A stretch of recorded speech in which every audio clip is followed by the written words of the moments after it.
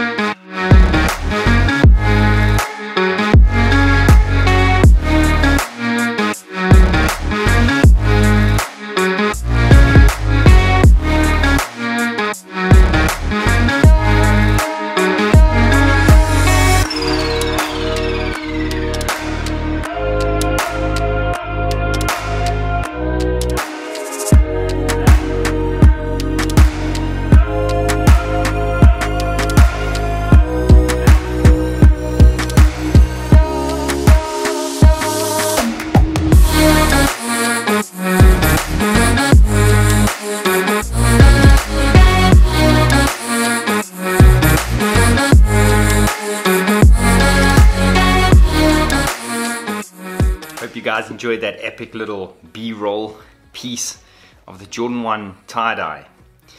Now the Jordan 1 tie-dye is a women's exclusive, and there's no real story behind this sneaker besides for the fact that this is the first time tie-dye has ever been done on leather on a Jordan 1 high.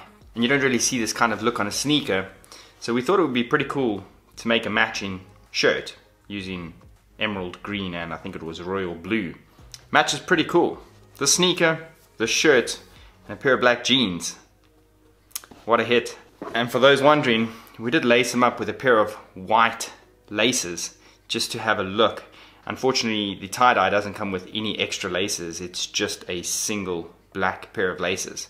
If you've ever bought women's exclusive Jordan 1s, you'd know that the laces aren't a normal Jordan 1 lace. It's kind of like a hollow tube that's flattened out and it can kind of, you know, bend and move any way. And most Jordan 1s for women don't come with extra laces. So it would have been pretty awesome if they included white laces with it, or maybe the Aurora color that they refer to for the girls. So before I get into the sneaker and show you the fabric, I managed to pick mine up at Shesha. Now, when it comes to women's exclusives especially, Shesha is one of the only stores in South Africa that goes up to a UK 8. Nike releases women's Jordan 1s up to generally a 9, 10, 11, you know, for women with larger feet, especially the basketball players. But most stores in South Africa only come up to UK 7. No idea why that is, so for the guys that have got up to a UK 8, Shesha is the only store that you're going to be able to get your hands on a pair of these. And for the collectors and sneakerheads out there, the shoe is reselling at about $350 to $450, depending on where you want to pick it up now, if you've missed out. So starting at the bottom of the shoe, you have a black sole, so it's awesome to rock the sneaker. You've got a white midsole with white stitching, which looks super clean on the shoe. Then you've got a black toe box, which has got a pretty plush leather. It doesn't have that perfect supple look like you would get on the shattered backboards or the UNC to Chicago's, but it's still a fairly softish leather and it still feels really premium, even though it feels a little bit harder. You've got the exact same leather that goes on into the white underneath the Nike swoosh. Nike swoosh is the exact same leather as well, all the way up into the heel collar. On the inside of the heel collar you have a silk material, which is very different from the normal Jordan 1 fabric. And moving up into the tongue, it's the normal synthetic fabric that you get on a Jordan 1 tongue with a white Nike Air tab. Now getting to the cool part of the shoe is the tie-dye. Now this is actual leather. It's the first time Nike has ever tie-dyed leather like this on a Jordan 1. And this isn't some other material. Now the tie-dye does seem to be a little bit more painted on.